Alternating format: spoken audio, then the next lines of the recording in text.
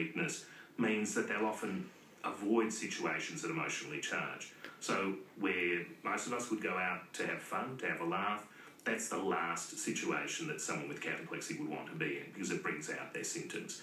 So they're seen as antisocial, and this may be a very stigmatising disorder. Dee withdrew from the world. He felt alienated and shunned. But even in private, intimacy continues to be a problem for him.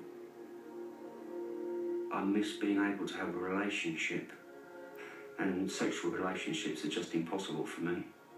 You go to kiss them or fall on top of them and headbutt them, it's not good. Flatten them on, lying on top of them if you're making love and they can't breathe. All I can hear is my nose whistling.